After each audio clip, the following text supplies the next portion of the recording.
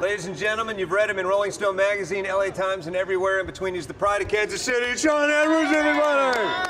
Hey, Shawn. Hey, what's up, guys? How you doing, man? Man, I'm loving it, man. It's fall. The weather's great. The holidays are upon us.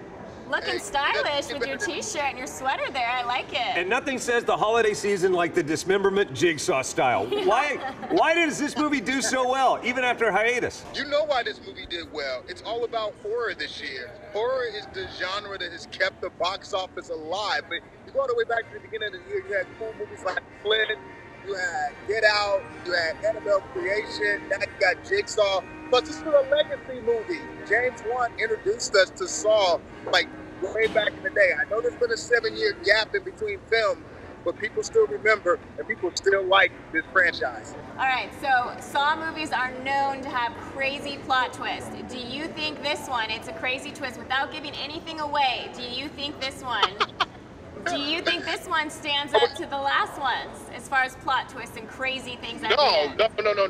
No doubt. This one's much better than the last installment. Now, is it as good as the early Saw entries? I don't know. But I do know this film is good enough for horror fans. Ladies and gentlemen, Shawn Edwards, where can we find you? Hey, man, you can find me on Twitter at @SEdwardsKC, or you can find me at foxworldkc.com, or you can just find me wandering around the world.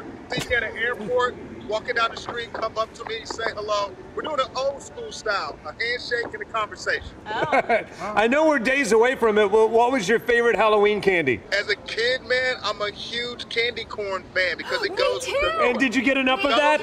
Did you get? Are you still candy corn jonesing? Did you get enough? Man, yeah, I haven't got enough yet, man, but that goes with, I know it's not the best candy, but it goes with the holiday. It's not the best, it's nostalgic, but it's good stuff nonetheless, but I'm going with candy corn. All right. Nobody likes There you go. corn. Shawn Edwards, everybody! Shawn Edwards!